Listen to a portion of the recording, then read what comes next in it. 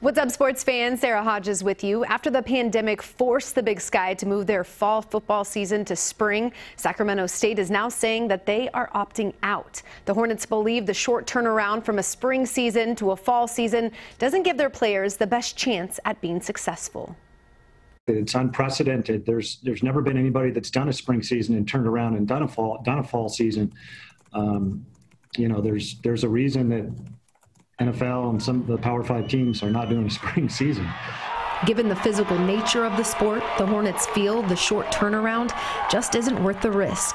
The recovery time that you need, the downtime that you get after the season where you go home and let your body recover, and then the training that goes into preparing you for a season, that's serious stuff. And when you mess with the rhythm of that, I think you're taking some real chances. And those chances are something these players are well aware of. It's a gut-wrenching reality, but given our country's current state, the guys know that this decision is best for their future. Unfortunately, those risks and concerns, are still present as we approach the spring season.